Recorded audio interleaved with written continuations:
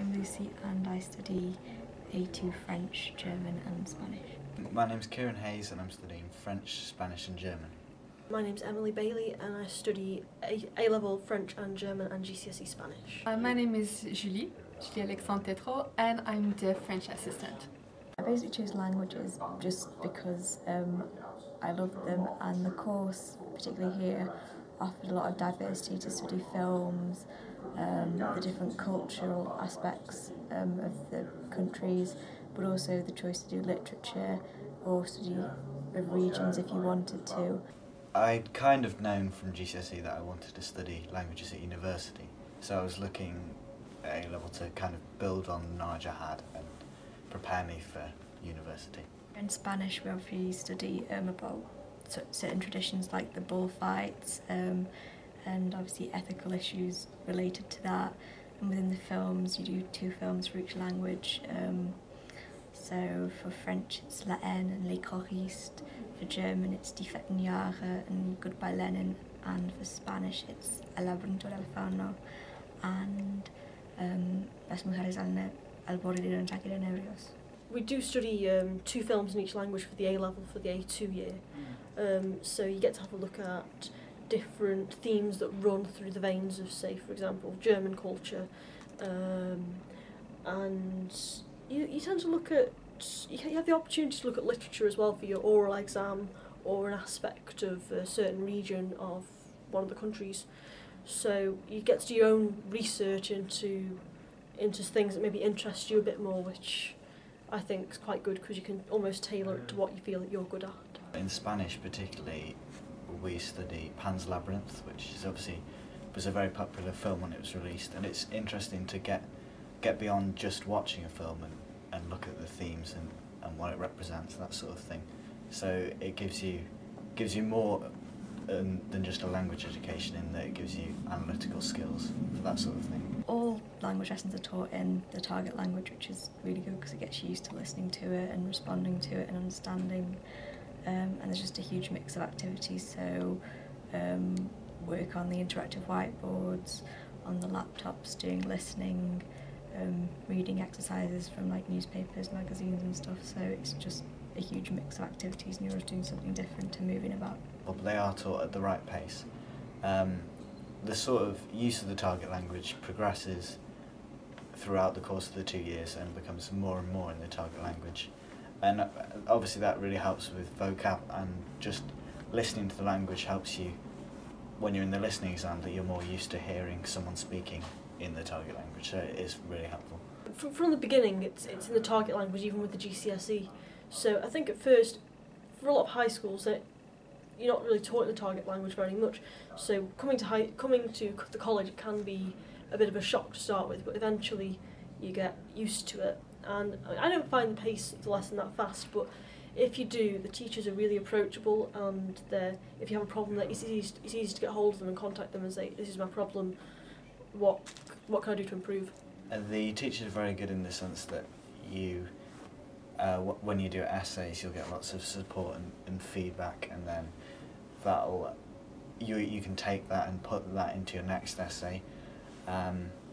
Also, they're constantly looking to improve your grade in the other aspects of the reading and the listening. So they'll say, well, this is a mistake you made, and try and avoid this in future. So the sort of trial and improvement method that the language teachers use here is very good. Well, Colin James are 2 language teachers. They just offer so much support with grammar and speaking and literally everything, and if you ever have a problem you can just approach them. They're really easy to approach. Yeah, they're just great teachers. So the teachers treat you more like adults here than at high school, and they're much easier to approach, perhaps. Yeah, each year you tend to get a language assistant in who you go to once a week, and they help you with your speaking. So we practice things for the oral exams, and they just get used to talking about all the different topics that you study. So basically to helping them to express in the French language, so it's more conversation lesson. So I'm just to be sure that they can properly understand in French and speak in French, just to have a useful French. The language assistants are usually students at Staffordshire University, and they come in and you have a lesson of once a week, about half an hour, something like that, and you go through all the things to prepare for the oral exam, and it's just helpful to speak with someone who's a resident of that country, maybe with a bit more of an accent than your teachers would have, so you can get used to that. It's always like a few students together, so it won't be more than 3 students together, so it's really individual, and so I make sure that to work with the specific what really do the person need, like, because some of them will be more about the listening, some of them will be more about speaking, so it's really individual, and this way I think it's more like, because we can be shy, right, to speak in another language, so I think it's more casual this way.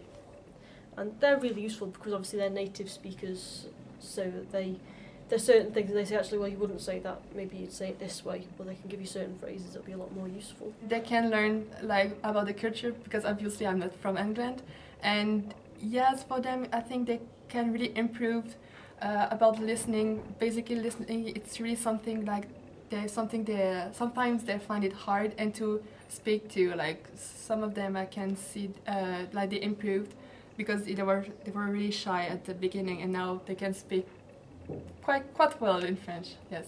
Which is something generally unique. It's fun to talk to them, you know, it's quite relaxed and it's not really stressful, it's just having a conversation, really. I'm hoping to go to Nottingham to study French and Spanish next year, so I think, yeah, it's definitely benefited my my language learning here. I've got a lot more confidence perhaps in the language, because before at GCSE you only know really how to pass the GCSE without being able to speak the language perhaps, but here you learn so much, then you can apply so much to different everyday conversations, you'll actually be able to make your way through life in another country. Next year I'm doing an exchange to Germany in Dortmund, so I'll obviously be using the German I've learnt here all the time, and I think it's important that whilst we obviously learnt things for the A-level course, we also learnt things of vocab of general interest as well, so hopefully I'll be prepared for that experience. I'm going to go to university to study French and German, and my long-term goals with the languages is probably to enter the diplomatic service abroad. I think the best thing is when you come out at the end and you realise how far you've come in one or 2 years. Like for the GCSE Spanish, for example, I started at the start of this year without a word of Spanish, and now I've hopefully got a GCSE in it. So it can be hard work, but it's very rewarding. This college offers 3 languages, which is probably quite unusual in this day and age, and it's well taught and the results speak for themselves.